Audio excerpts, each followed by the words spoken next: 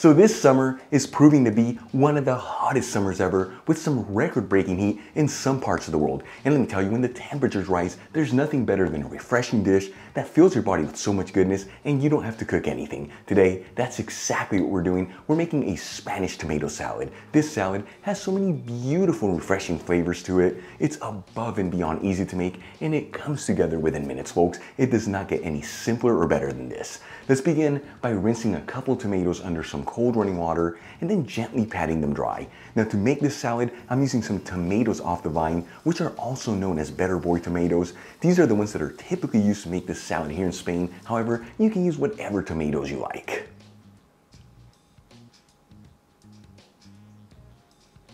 Once the tomatoes are ready, I'm going to cut them into slices that are 1/8 of an inch thick, which is a little over 1/4 centimeter. To make this tomato salad, you can cut the slices of tomato a little thicker if you want, but don't go any thinner than 1/8 of an inch, otherwise they're not going to have any texture to them. Once all the tomatoes have been cut, I'm going to place the slices in a single layer.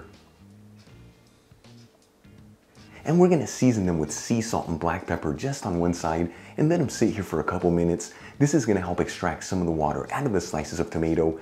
That way later on, when we add the dressing, they can really absorb all the flavors. While our slices of tomato are resting, let's make our homemade dressing. I'm going to add in 2 tablespoons of extra virgin olive oil into a small bowl, which is 30 milliliters. Now, the olive oil I'm using is from the Georgetown Olive Oil Company. This is an extra virgin Spanish olive oil made with a Picual olive. It has such a beautiful flavor to it, and it works perfect for this tomato salad. Link where you can get some in the description box below.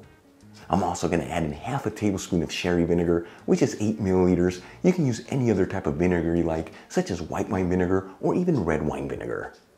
Then we'll grab 1 clove of garlic, finely grate it into the olive oil and vinegar. If you don't have a grater, you can use finely minced the garlic. And we'll also add in 1 teaspoon of dried oregano, which is 1 gram, and season with a kiss of sea salt and a little freshly cracked black pepper. And we'll whisk it together until all the ingredients are evenly mixed.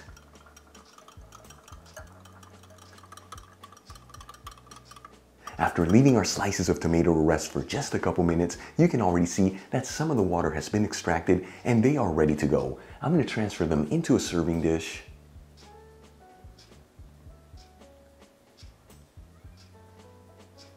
And we'll evenly drizzle the homemade dressing over the tomatoes.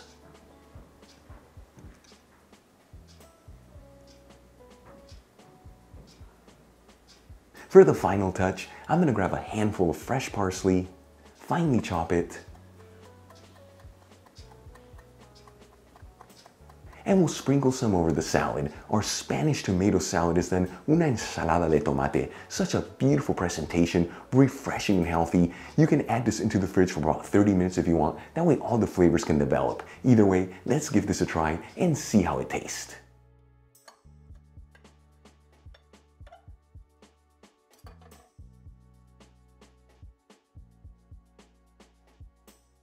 Folks, this is what Spanish cuisine is all about, where simplicity meets extraordinary. Here we go.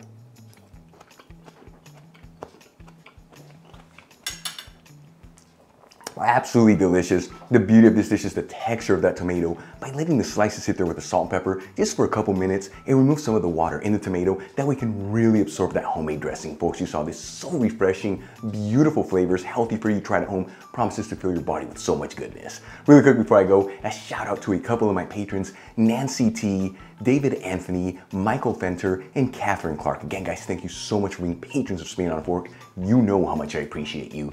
For the rest of you, if you're not with me on Patreon, consider becoming one, as it really helps with ingredients and equipment to continue making videos like this. You'll find my Patreon link in the description box below and iCard above. If you enjoyed today's video, hit that like button, leave me a comment below, and if you're not subscribed, you know what to do. Smash that subscribe button. Till the next time, hasta luego.